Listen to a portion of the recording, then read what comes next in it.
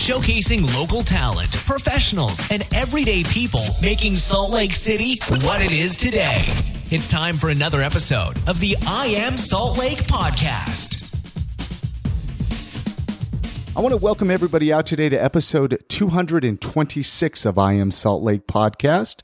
My name's Chris Hollifield. I am your host. Welcome to the show, everybody. Welcome to a special midweek episode. Something a little bit different here with I Am Salt Lake. This kind of heads back to the old school days when I used to put out 2 episodes a week. You know, I've been chatting with so many people here in Salt Lake City, so many people that are doing really cool things, making the city a better place. I've gotten a little backlogged with conversations, so I wanted to get a midweek episode out, something for you to listen to before the weekend hits. Today on the podcast is a live recording that I did at Connect on May 13th. This is a live recording with Jimmi Toro. We talked about art, the maturity of art, how to value your art, and just some great tips that artists and non-artists can value from and learn from. And then there were some little conversations that I did with Chris Madsen and Blake Palmer. I chatted with them before the conversation with Jimmi Toro, but I'm putting them at the end of this episode. So you're going to want to make sure to stay tuned for that.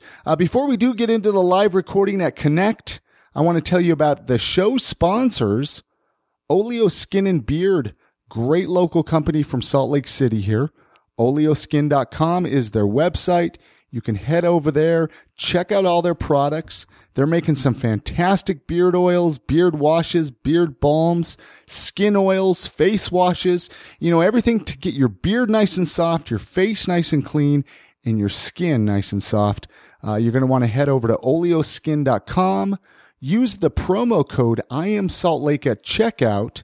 This is going to give you 25% off of your entire purchase just for purchasing it right there at oleoskin.com.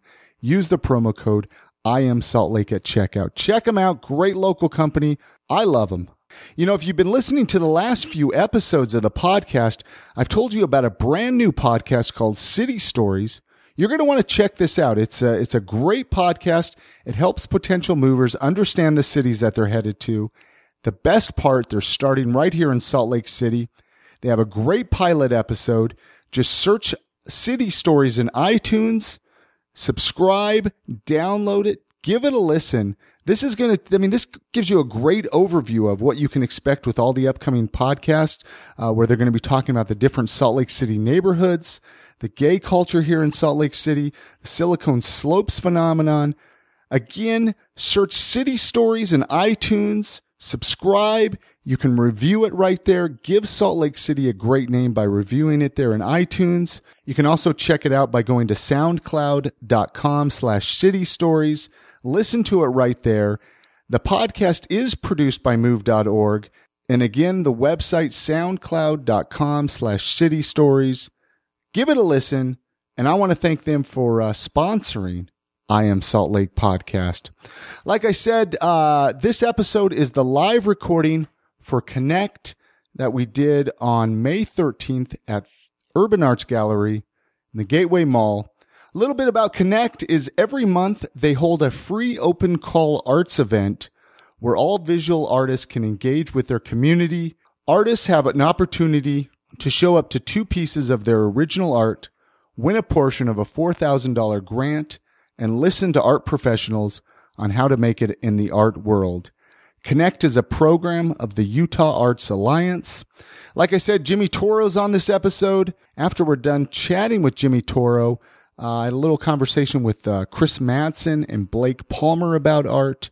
So you're going to want to make sure to stay tuned to that. Anyway, here's a live recording from the May 13th Connect. I want to welcome everybody out tonight to Connect. I don't know how many people here have been to one of the live podcast recordings I've done here. This is the 3rd month I've done it, and each one's a lot of fun. Get a chance to chat with somebody different and get their perspective on art and creativity. So tonight I'm going to be chatting with Jimmi Toro, and we're going to open it up to audience questions anytime throughout the conversation. if anybody in the audience wants to chime in, if they want to kind of give an idea they have or ask us a question, there is a microphone over here.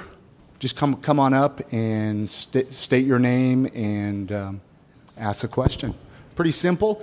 This will be up on I Am Salt Lake podcast, iamsaltlake.com. You could subscribe in iTunes, Stitcher Radio, wherever you can find podcasts. And if anybody has any questions for me, you can chat with me after or during. And so with that being said, how you doing, Jimmy? Is your microphone on there? Let's test Hello. it. There you go. We're going to start, just even for the sake of the recording, let's get an opportunity to get to know Jimmy a little bit, kind of as an artist. When did you start creating art? When did you start that whole journey? Okay, see, he has a list of questions here. We're going to take those away. All right. So we'll just go from here. I like that. All right. I like that. Okay, so could I ask them something? Absolutely. Okay. See how I deflected that question? So I'm not the kind of guy who likes to talk and ask simple questions and then write them on a board and, what's important about art? And, you raise your hand and I write down an answer. I'm also not the kind of guy who likes to ask for a show of hands and then kind of ignore that and go on to something else. But what I would like to do is get from the audience something. So usually I've been doing art forever, my whole life, and I was teaching a bunch of kids up in Park City, the Kimball Arts Festival, a couple weeks ago. And I asked them, do you know what the word prolific means? And they didn't know what that meant. And I had to remind them it meant that you do something a lot all the time. You produce a whole lot in a short amount of time. And so I was telling them to be prolific. Okay. To do a lot. You're going to learn more about art by doing it a lot than you will any other way. Right? And so I do want to get a show of hands from anybody who's interested in art or is an artist, whatever, here.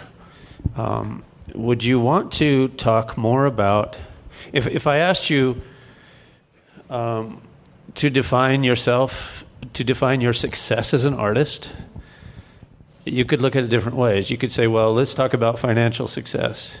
If I'm not making money as an artist, I don't feel I'm successful. Or you could say, no, let's talk about my art. If you look at any given piece of art on the wall, you could look at it and say, well, that art is good, or that art is not good.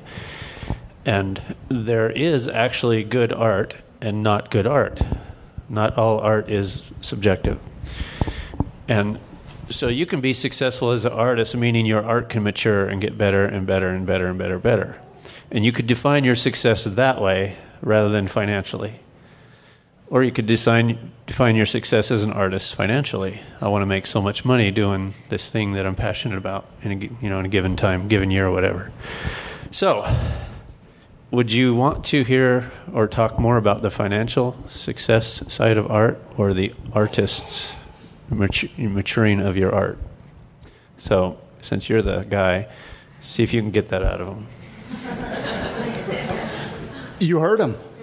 Which would you like to hear about? More about the art and not the finance?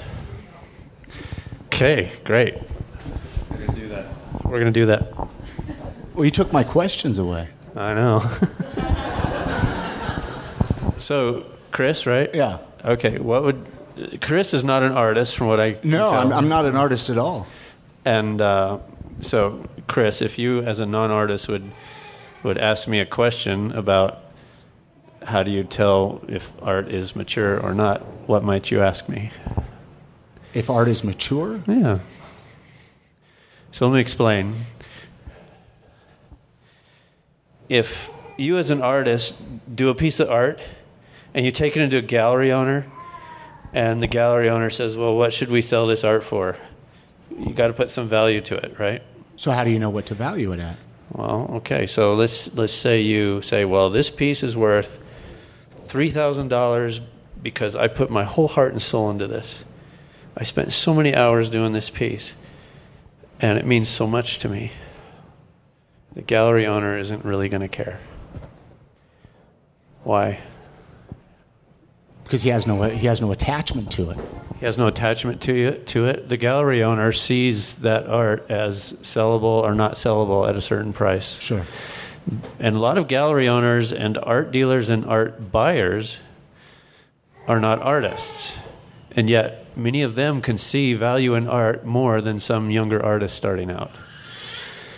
And so, if you looked at all the art in the world, it has value. Most of it has no value, right? So who decides that it has value? The buyers. True. Pretty much. Yeah. Right. So I could do a piece, and I could think it's the best thing in the world, and I own it and this and that. But if I can't sell it, or nobody will buy it, not counting my grandma or anybody, right? It only has value to me and maybe some friends. It just doesn't have any value otherwise, right? Correct, yeah. Okay, so I don't know whose art this is on the wall here, and I don't know if you're here, but I'm going to pick on you if you are or not. Okay, so let's take that piece right there, Nikki Cox. Is Nikki Cox here? I can say more. No, really? No. I can look at that piece, and it's not judging that piece up or down or this and that. It's just a reality check. I can look at that piece, and I can say my opinion whether that would sell for a certain amount or not, right? I think it is for sale. It says $375. Is it worth $375? To the artist. But that's not the point, right? Is it worth $375 to the buyer? And how did the artist determine that price? Did they determine it on the value of the maturity of their art, or the rarity of their art, or how many people collect or want their art? Or did they determine it, who knows what they determined it on? So I was given a presentation not long ago, and I had several artists up here, and I had them calculate the price of their art per square foot. So if you look at that and you say there's maybe 4 square feet there, just under $400, right? That's $100 a square foot. Okay. Then I had another person, their art's not here anymore, young artist starting out, and he calculated his art, and it was like $700-800 a square foot. And I asked him, why is your art $700-800 a square foot, and this person's art is only $100 a square foot? And there's another kid who was in the same discussion whose art was $25 a square foot. So I was teaching these kids, and these kids are like 14, 16, 18. And after doing some fun art stuff with them, I picked up all their pieces, and I said, well, what will you sell this to me for? They didn't have a clue, right? And I finally got answers out of them like $20, $10, right? And this and that. So how is it that a serious art buyer or a gallery owner or an artist who's put in a lot of time can look at a certain piece of art and give it a certain value? And how do you know as an artist when you've reached that point? So when I was younger, I was reading this. I like art history. This one artist, Maxwell, I think, and he said that he didn't consider an artist a real artist until they had done 1,000 paintings. And I was young, and I've always been an artist all my whole life. I always thought I was good. And I thought, how dare he say that? I haven't done 1,000 paintings. This was in my 20s or something. And yet he's telling me that you're not a real artist until you've done 1,000 paintings. And now that I've matured and gotten better, I actually agree with him. So sometime in the process of doing your art, you will go through these phases where something will click. Meaning you could do the same thing like for years, and then something will click. Sorry, I'm hogging all his time. He's not getting to say much. You're good. I'm loving this. Okay. Who has heard of an artist named Mark Rothko? Anybody? One taker? You've heard of Rothko? Okay, so if you go to a museum like in New York, a big fancy place, and you might see these massive paintings that are usually really big, and it's like a big black painting with a yellow rectangle. That's it. Anybody seen that kind of art? Or two rectangles, right? That's Mark Rothko. That's what he's famous for, those paintings. So he was born in the early 1900s. He died around 1970. He was 66 when he died, which isn't really that old. It wasn't until his 50s, and he was a full-time artist his whole life. It wasn't until his 50s that he arrived. And so if you're an artist and you're 20 years old and you think you've arrived or you think your art is really that good, chances are you got a lot longer to go and a lot more to explore and a lot more to learn from. So I think there are two types of artists out there. There's the artist that can paint a duck and paint a duck and paint a duck their whole life. My wife's back there.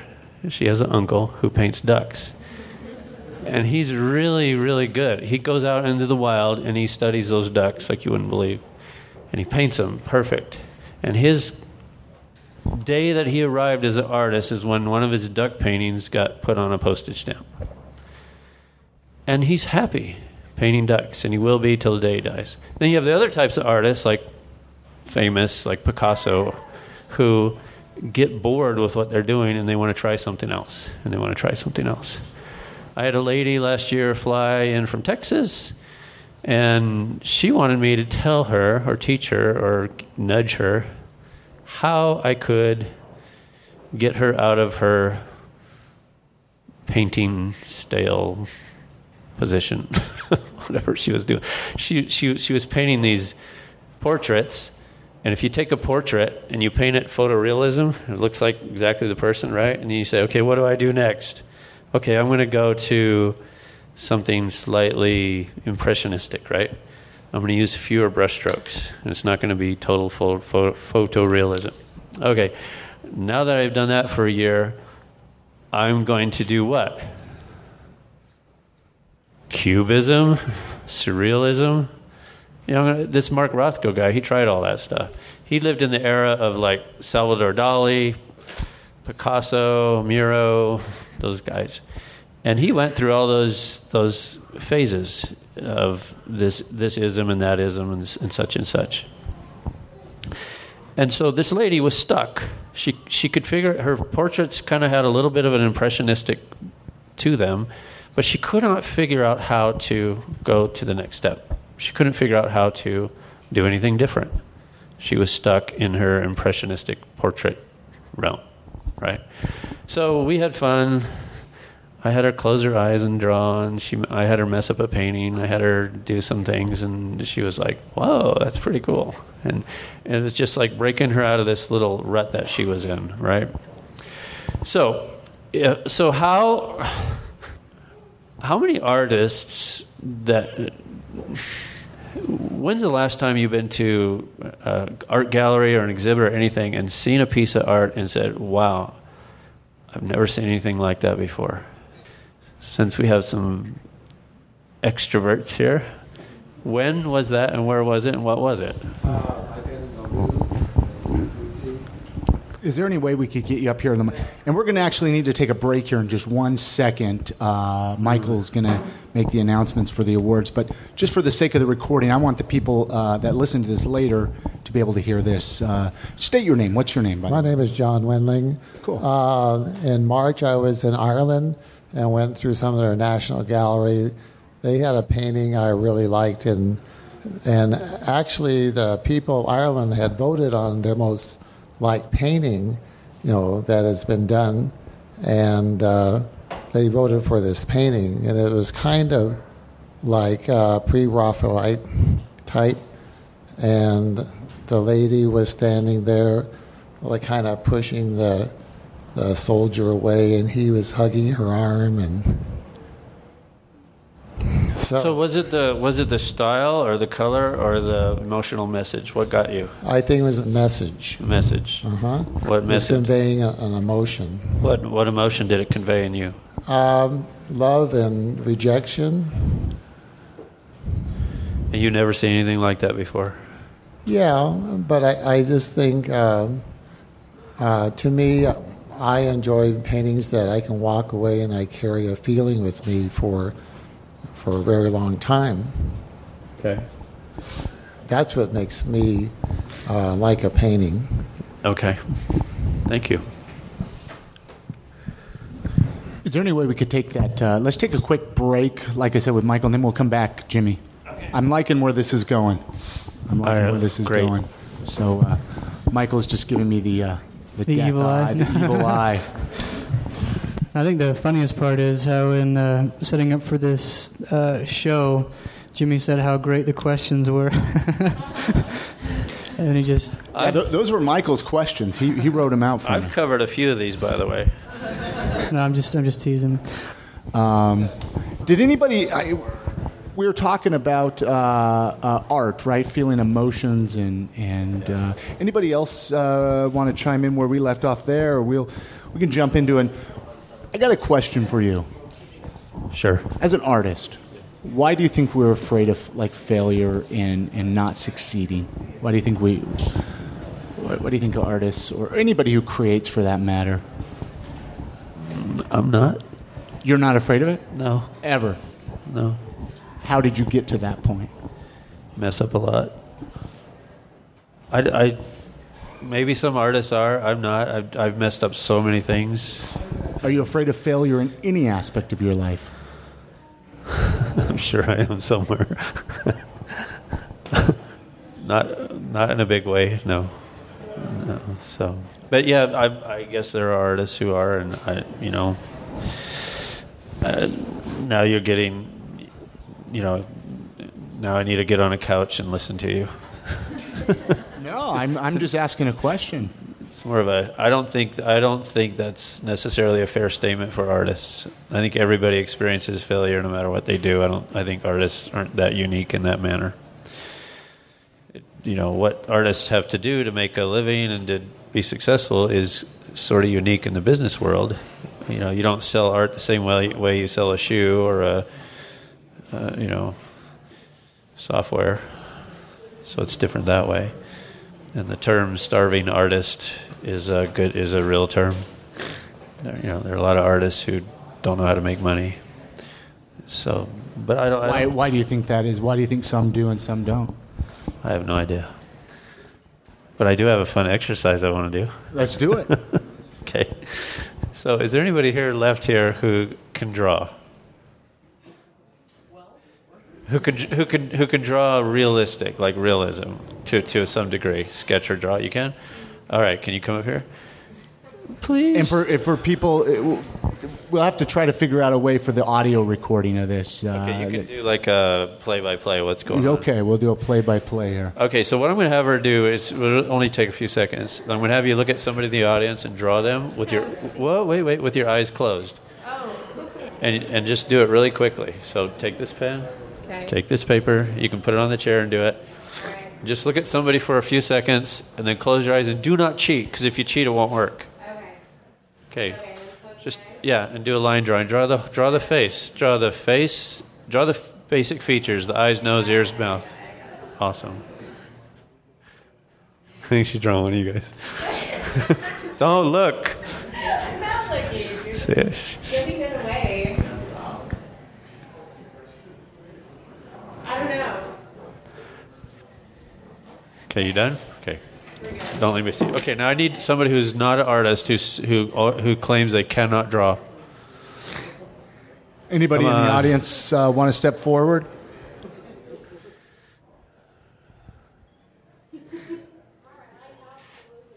All right, perfect. All right. And what's your name? Oh, Yes, you can. It doesn't matter. This is Betty. Betty. Betty's gonna draw Okay. for us here. Look at somebody, close your eyes, and draw them. So you can do a play-by-play. Well, what did we got? Well, she's drawing with her eyes closed. But she's drawing a human face. A human face, somebody that she saw, somebody she pictured in her mind. Thank you, Betty. Thank you. Okay. one of these is not necessarily better than the other, is it? Why do you think that is? What is it about these that a non-artist and a trained artist who knows proportion and all this kind of stuff, and anybody? Perspective? Chrissy in the audience said. Perspective how? Maybe one thing you think is good, someone may not think is good. Right, but why did both of them execute something that turned out about the same? Want to take? Is there any way we Okay, can get you up? Just for the recording, I just want this to be able to be somewhat listenable. Okay, you're a viewer. What's your perspective on why? If you didn't know either one was one, you couldn't tell who was the trained artist and who was the not. So which one do you like better? This one? Why? Yeah, I just want some people to be able to listen to this at home. I think because it has more expression and it's very linear, and it's saying something to the audience. What is it saying to you? I think happy emotion. Thank you. Okay, I don't want to just get up here and blah, blah, blah, talk. I thought I would like do something practical. No, I love it. That I maybe love it. I if just want people you're to be able to an artist or you want to explore, you could actually run away and try this. I spent a lot of time drawing with my eyes closed. And the point wasn't to get better at it. The point wasn't to be able to draw with my eyes closed and produce realism art. That wasn't the point. The point was, I have 3 kids. When my kids were really little, they drew like this. And if I said to my little daughter Hannah, "Hey Hannah, draw a horse," and she drew a horse, it came out like this. And then she says, "Daddy, you draw a horse." And if I drew a horse that looked like this, she wouldn't stand for it. She said, "No, that doesn't look like a horse." I'm like, "Well, what about your horse?" And the point is that there's as we get 6 or 7 or 8 years old, if we stay with art, we want to learn realism, perspective, and shading, all this kind of stuff, which is great. And what I would challenge you is to figure out how to deconstruct your art to go back to that child that all of us have. And so Betty, or Beth, or whoever I called her, Teresa, from an artist's perspective, has never left that, which is great. So there's an idea. I don't know how you say that in radio, how you show that in radio. We could probably take a picture of that and post it even on the website so people that are listening can even see what the different perspective, different drawings of them, if that works for you. Sure. That's great. How much more time do we have? We've got a few minutes. Anything more you want to say or mention about art? Or Okay, so here's what I challenge you to do if you're a young artist. Or not young in age, but you could be 50 and start art. If you're a young artist in number of hours that you've been producing art, is educate yourself on the difference between not so mature art and mature art. And try to figure it out. When you go to a gallery, don't be shy.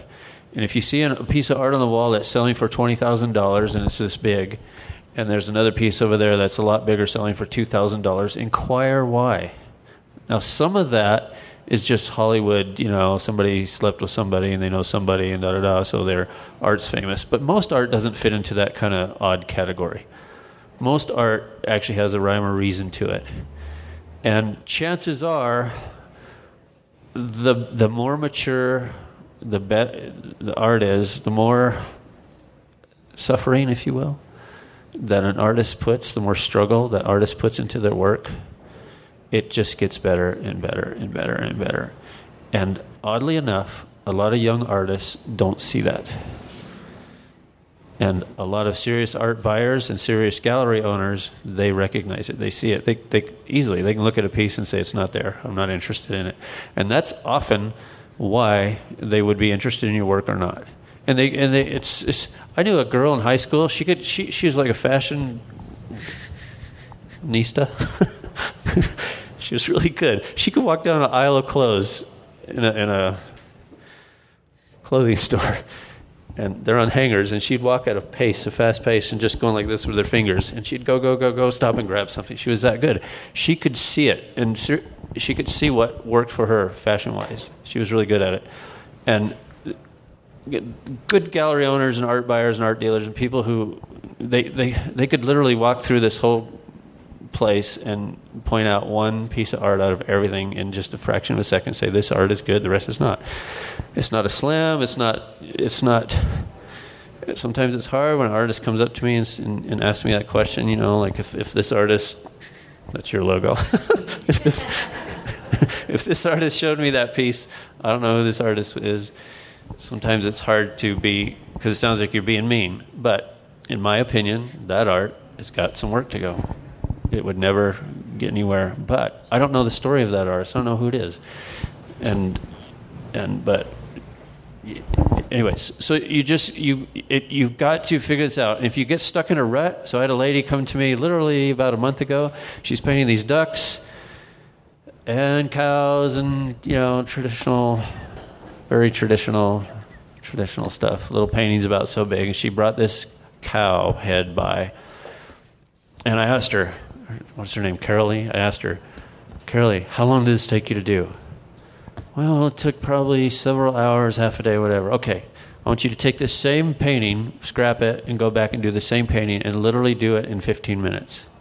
Literally. She freaked. She could not do it. Anxiety, you could see it coming, going over her face. But eventually, because I'm a nice guy, she did it. And she came back, and she was so proud of it. And to me, it was better. There was something really loose. It wasn't perfected by any means. There were a lot of flaws in it.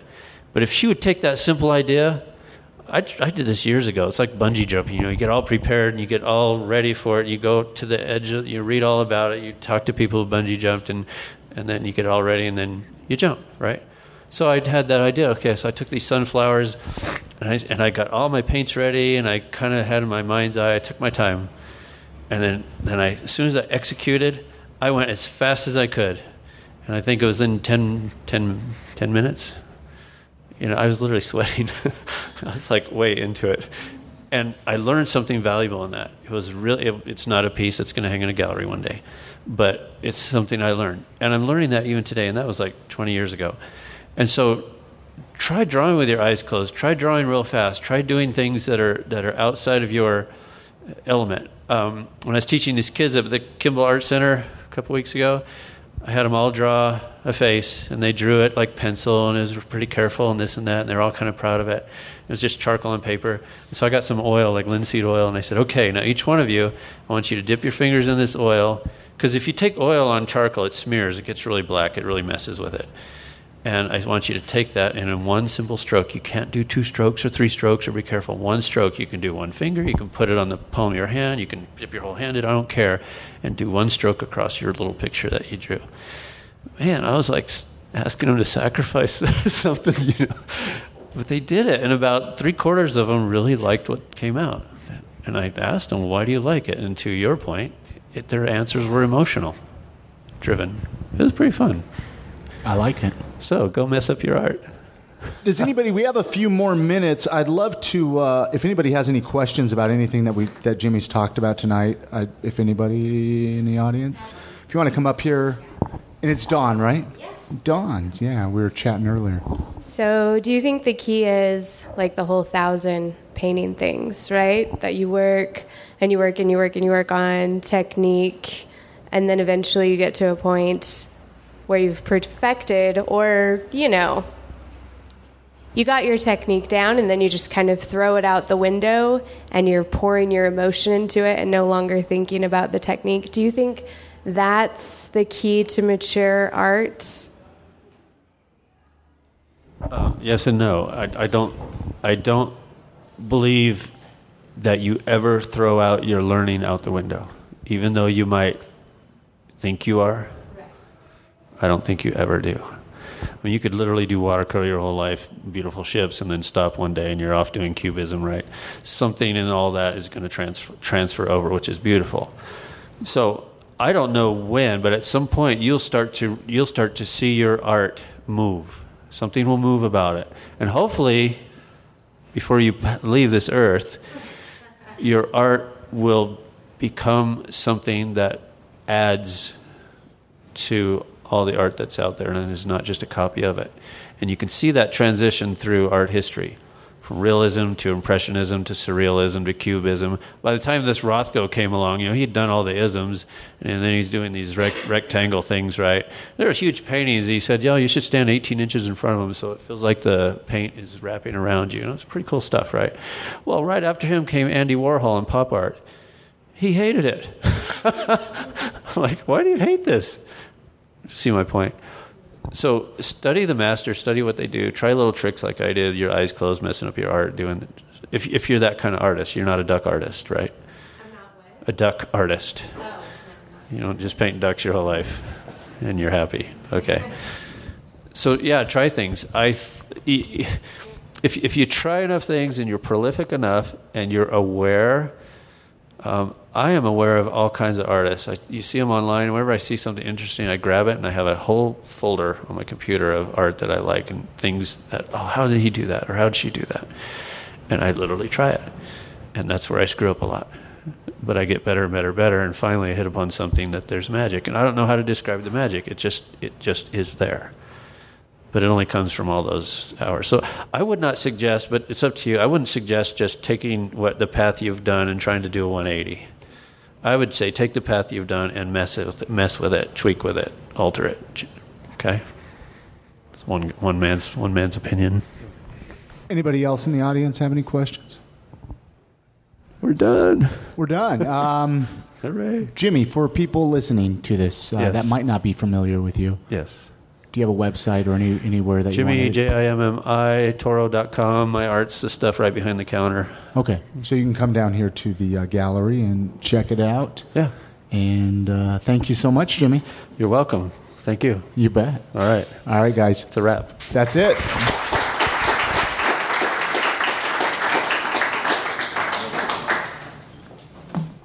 For the sake of the recording, why don't you start with your name? My name is Chris Madsen. Chris Madsen. How long have you been creating art? I've been doing it for about 6 years now. Okay. What? I've seen your art at like different festivals around town. What is your preferred medium? Like, what do you like to do? Definitely photography. Photography, and then I use a lot of alternative methods like wet plate photography or cyanotype or Van Dyke Brown. I do some wax and caustics over photography. So what got you into photography then? Let's back up a little bit there.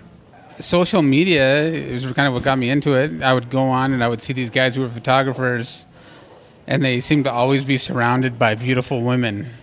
So that was like your dream. Yeah, and that was what you wanted. I thought, that's it. I'm going to get a camera. I'm going to start shooting the real sexy Playboy style images. And it didn't really work out. I found discovered art and kind of more emotional art and kind of changed my direction in life and just really started pursuing it. Where do you find inspiration? Like when you need to be inspired? I get a lot of inspiration from like early French Renaissance work. Really? Yeah. Right on. Anything in particular or any? I'm a big fan of Michelangelo and Picasso, Bouguereau. There'd be a lot. And then also a lot of photographers like Sally Mann. Right on. Is a big inspiration. What do you do like when you just can't find any inspiration, when you're just kind of down in the dumps and you're just like, okay. That actually happens a lot. Sometimes I just have to take a little break. Okay. And kind of start to crave it again. And often I have a lot of music that I'll go to that really, I find music very, very inspiring. Bands, musicians. Yeah. Any in particular? Steven Wilson is a pretty big influence. A lot of Tool and Pucifer. Nice. Even like lately, it's been a little bit of CCR and Poison the Well, Wolf Alice. It kind of changed a little, but I get a lot of inspiration and motivation from music. How long have you been growing the beard? I think I asked you that one time, right? You know, I got to ask you. A guy with a beard about has 2.5 years now. 2.5 years. You cut it at all? Yeah, I've cut it a few times. Trimmed it? Yeah, trimmed it. I trimmed mine up. I kind of regret it, though, now. You know, there's a part of me, I was like, oh, okay, just a little bit longer. About every 2 or 3 weeks, I pick up the clippers, and I'm ready to take the thing off. Really? And just shave it off completely? It's going to happen one of these days, but you kind of get attached to them. You do, and then everybody around you, that's your identity and your... What advice would you give to somebody that wants to start creating? Like maybe whether it's art or photography, do you have any advice? The biggest advice is to just do it and be prolific. Just keep doing it. You get better the more you do, the more you practice. And in a sense, I feel like most days I'm still just practicing. It's not something that there's a shortcut. Sure. To just keep doing it. Is this your first time at Connect? No. You've done it a handful of times. Connect 3 times. Really? Yeah. Well, right on, man. Well, let's say this for people listening. How can people find your work? Do you have a website or? Yeah, I have a website. It's burningpaperhearts.com. And then there's also a schedule there. I travel around to a lot of festivals. I just came back from 6 weeks in Texas. I'll be doing the Utah Arts Festival this year. So check you out there for people listening. Yeah, when is the Utah? That's the end of June, right? End of June. Yeah, man. Well, cool. Thanks so much for sitting down and chatting for a few minutes. You bet. Awesome. All right. I guess for the recording, we'll state your name. Right. I'm Blake Palmer. Blake Palmer. How you doing tonight? You have some art here tonight. Yep. I got 2 pieces. Doing good. How are you doing? I'm doing good, man. Doing good. Just kind of chatting with people here tonight, kind of discussing art and maybe what inspires them and get to know them a little bit better. Right. So how long have you been creating art for? Officially or unofficially? Both. Your whole life? Pretty much my whole life. My mom still has a piece in her bedroom that's, I guess, in grade school somewhere. We're studying Seurat, and I tried to make a Seurat, and it looks kind of morbid, but it's there, and it's so your mom still has my mom still has it, and it looks like the Walk in the Park by Seurat, and it's a section of it, and there's a guy missing his head, and there's another guy looks like he's holding something underneath of his arm. I don't know what's going on per se. I don't remember making it, but obviously I made it. What if somebody came to you today and they wanted to pay you a lot of money for that piece? Would you sell it? I wouldn't. It'd be up to my mom, and she probably wouldn't let it go. What is your, do you have a preferred medium that you like to work with? Pretty much everything. So I'm mostly mixed media. I love to just create with anything I can get my hands on to. I'm pretty much, partial to that. I haven't really done much with oils. I think the only reason why is just because I'm scared I'll actually like it. And it's kind of on the expensive side. Not that what I do isn't expensive either, but... What do you do when you find yourself unmotivated? To find motivation when you're like, I can't create. I feel like there's no more in me. That's a really good question. It's been like that for a little while now. It's a good struggle. I went through a few things, and I decided I'm going to take a break from art, and I had taken about 2-3 year break. I was still doing my graphic design, so there's still some art, but making art for myself or to put in a show or something like that, I just didn't do anything of really, and it was really hard to get back involved in it, and I've been struggling with all kinds of different ways of doing it. Everything from practicing old techniques to give myself challenges to create something within so many minutes to doing all kinds of other things and just grabbing things and creating and trying new mediums, and whether it was just trash at the end of the day or, if I thought so or not, but other people may not, I don't know. But, just creating and just grabbing whatever you can next to you, glue, picking up pinstriping out of a blue, I don't know. So you felt like taking a break was beneficial? It was pretty damaging, I think. Really? Yeah, it was... Because you always hear that. You hear, take a break, it helps you refocus. Yeah. You figure out who you are, right, what you want to do. I think it maybe have helped a little bit, but it's been a lot harder picking it back up.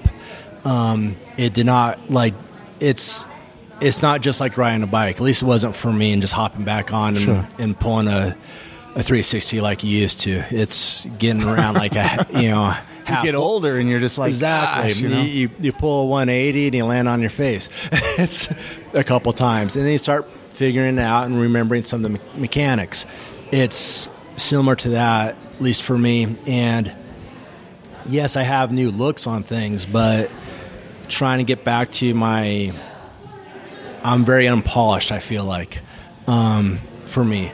And it's something is struggled trying to come up with a theme, and going off of that theme and keep working on stuff.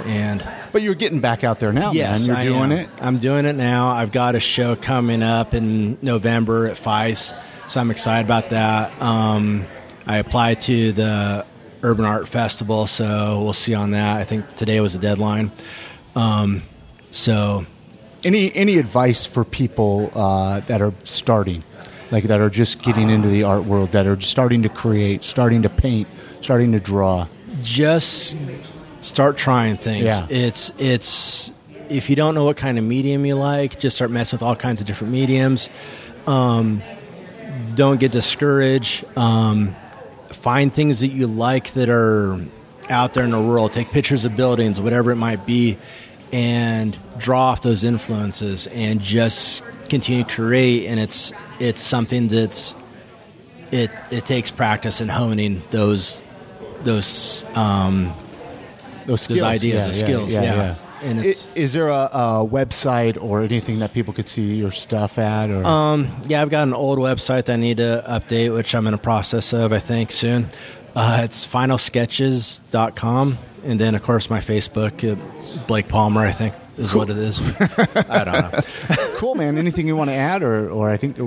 No, just thanks for having me here. You bet, man. Absolutely. All right. Many thanks to Jimmi Toro, Blake Palmer, and Chris Madsen for coming on this episode of the podcast. Great time recording with them. Again, this is something that I'm doing every month, the second Friday at the Urban Arts Gallery. It's part of Connect, like I said. It's the podcast portion starts roughly about 8 o'clock, but show up at about 7 that we could check out all the art, connect with the artists, and get to know some of the local artists here in Salt Lake City. It's free to the public. If you have any questions, feel free to reach out to me. You can send me a tweet at I Am Salt Lake. Ask me more about Connect. Again, the website for the podcast is iamsaltlake.com. Head on over there. Listen to all the previous episodes right there online, right there on the website. You could subscribe in iTunes, Stitcher Radio, however you listen to podcasts. There is a donate button right there on the website. Feel free to donate $1 or $2. Helps keep the podcast moving forward. I started this podcast close to 4 years ago. This is just kind of a passion project that I'm doing to kind of, spotlight some of the cool people here in Salt Lake City, and funding it out of my own pocket. It's become a little exhausting. And, $1 or $2 from the listeners to kind of help keep the show going forward. It goes a long ways, and it means a lot to me, those of you that have been supporting the podcast and kind of help keep the ball rolling with there. So, again, I Am Salt Lake is the website. You can find the podcast on Facebook, Twitter, really every social media outlet. We're right there. Connect with me. Again, my email is chris@iamsaltlake.com. There's all kinds of stuff going to happen here in the world of I Am Salt Lake. Listen back to the last episode 225 with New Transit Direction. At the end of it, we kind of Chrissy and myself gave a little bit of an update on some things that you can expect with some future podcast episodes. So keep your eyes peeled for that. So anyway, that's going to do it. We'll see you on Sunday with a brand new episode. I believe on Sunday's episodes with Form of Rocket. Great conversation that I had with a local band here in Salt Lake City. So you're going to want to come back and check that out. You all have a great rest of the week, and we'll chat with you again soon. Bye now.